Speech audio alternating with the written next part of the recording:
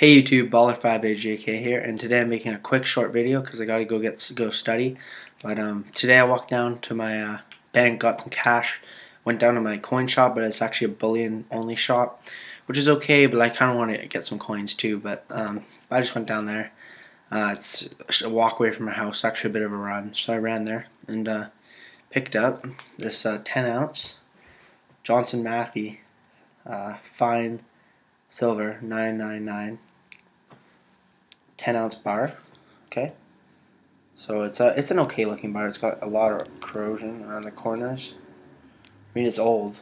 You can see it's scratched and it's old in the back there. It's just plain. But so I picked this silver bar up. Paid $357 exactly for it, which is okay. It's a bit of a premium, but that's what are you gonna do about that? It's Canadian dollars, by the way. So tell me what you think about this buy. And there's the silver bar. It's got quite a bit of weight to it, actually. I guess 10 ounces of weight. And I have a 1 ounce, if you want to check out my other stuff, I have a 1 ounce gold bar and a gold nugget, and another 1 ounce silver bar. So I'm up to 11 ounces silver and just over an ounce of gold. It's a start, so yeah. Tell me what you think about this purchase. I mean, hopefully silver will go up. Actually, I wouldn't mind it. See, here's where I'm at. If silver goes down, that's fine. I'll buy more.